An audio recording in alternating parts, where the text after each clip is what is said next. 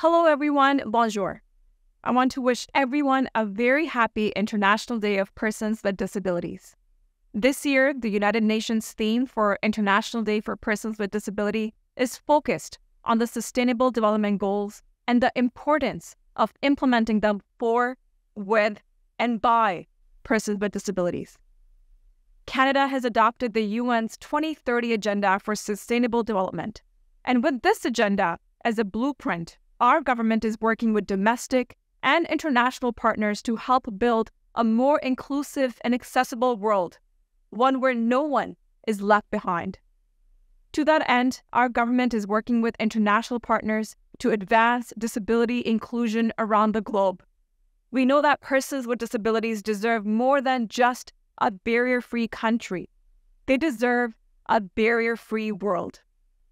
Here at home, we're working to increase accessibility and inclusion for Canadians with disabilities in their workplaces and communities with major investments through programs such as the Social Development Partnership Program, the Enabling Accessibility Fund, and the Opportunities Fund.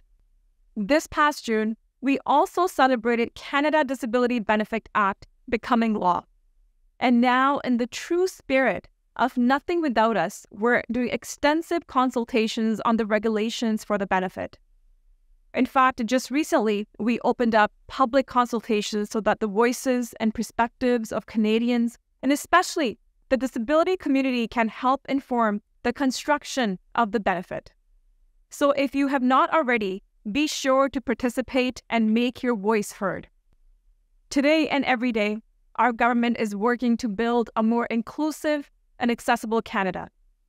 Today offers us all a chance to celebrate the incredible work that has been accomplished and to rededicate ourselves to the work ahead. Once again, I wish Canadians from coast to coast to coast a very happy International Day of Persons with Disabilities.